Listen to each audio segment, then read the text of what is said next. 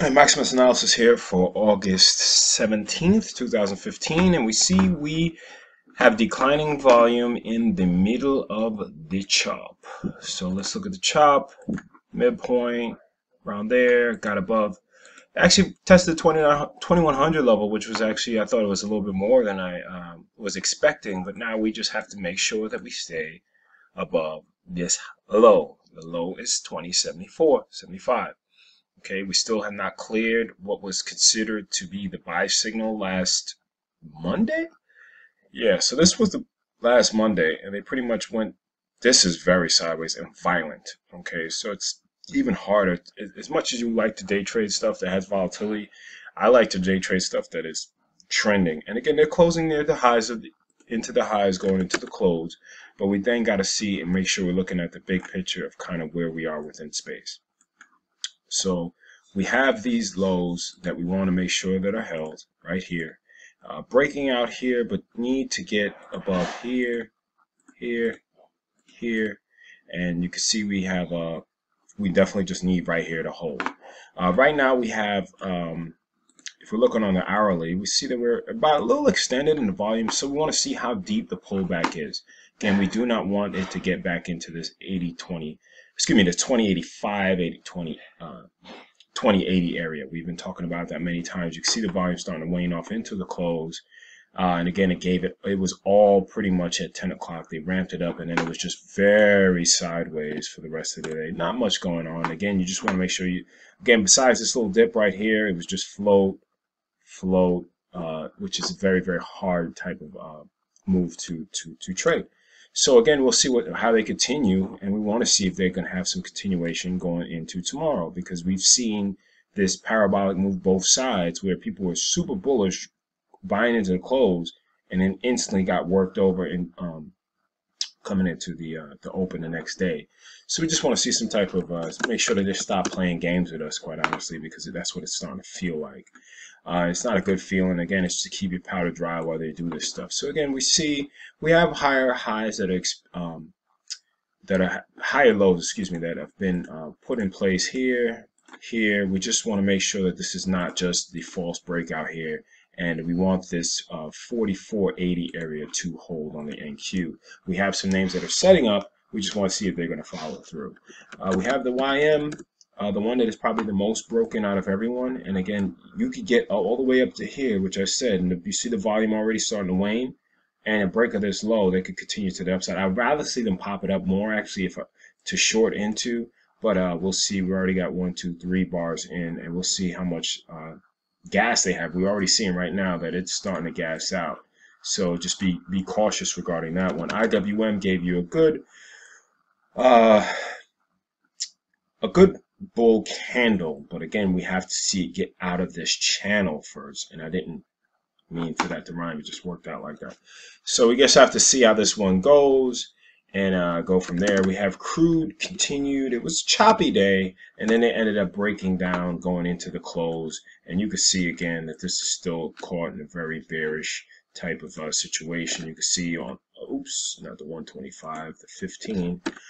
You can see that they pretty much just ramped up, and then they sold it off into the close, and now they're just drifting. Crude closes around that 230 time frame. So again, it wasn't much action, and the good thing about your strategy, and again, this is something to kind of think, is that everybody has a trading strategy, but this is one of the best times to test it, meaning, is your strategy firing off a buy every single other day, or is it telling you, I don't have anything and you're going to have to wait? And also remember that the best indicator is between your ears. So don't look at, MACD does this and this. If it's choppy, you have to be able to look at the price action and kind of diagnose from there versus trading just like a machine. And that works good sometimes when you have a trend in your favor, but there's no trend. We have to be very cautious with that. And you see with Apple, volume dying. Needs to get above this 121, 122 area in a worse way. Price line, actually, it looks like it's closing good. Good little engulfing pattern right here. It's about $30 tick range. So let's see if they follow through again for tomorrow. They did fill this gap, which was good. You had Netflix continuing, but again the volume's waning off. But we've seen that happen before. It's just boom, boom, you know, and then you just see it float, float, float, you know. So we got to see how this one plays out. Google again, if they can hold these levels, it gave us buy signal, but I just didn't want to take it so far up. But again, it's layering above this previous high, and let's see if they can continue to the upside because they need to give us some volume. That volume is dead. We have Tesla, very difficult to trade this one if you're looking to go short because you've had two gap ups. You got one gap up fade and another that faded, but it looks okay. But we want to see if, again, they got to this level and they've right here. So again, if they break this low, that will make things interesting. Let's make sure you put a little alert for under 20.50.50. That would be something I would just definitely want to look at and see what's going on from there. You had Goldman Sachs, down name, volume dry. I think they moved up United Healthcare. That one, no, that's not it. United Healthcare. They moved that one up. They popped that one. I think it was also Valero.